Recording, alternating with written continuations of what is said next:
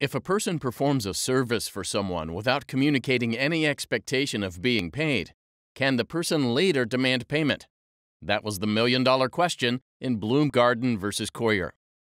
Henry Bloomgarden was the president of an urban and environmental consulting firm. One of the firm's shareholders was David Carley, who ran a company involved in urban redevelopment projects. Charles Coyer and William Guy were real estate developers in Washington, D.C. In 1969, Coyer told Bloomgarden about a plan to develop a business complex on the Georgetown waterfront. Coyer said that he and Guy didn't have enough money for the project, and Bloomgarden offered to introduce them to Carley.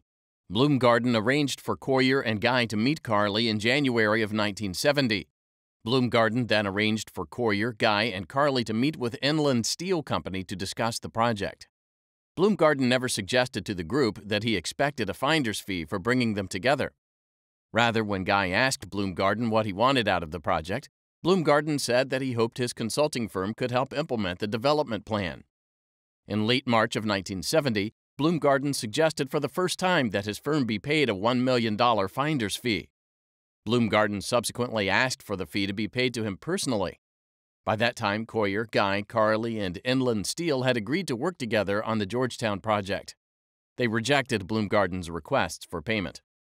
Bloomgarden brought an action in federal court against Coyer, Guy, and other entities involved in the project, seeking payment of the finder's fee. Bloomgarden alleged that an agreement to reward Bloomgarden for making the introductions should be implied from the circumstances. Bloomgarden also asserted that he should be compensated under a quasi-contract theory. The district court granted summary judgment for Coyer and the other defendants. Bloomgarden appealed to the D.C. Circuit.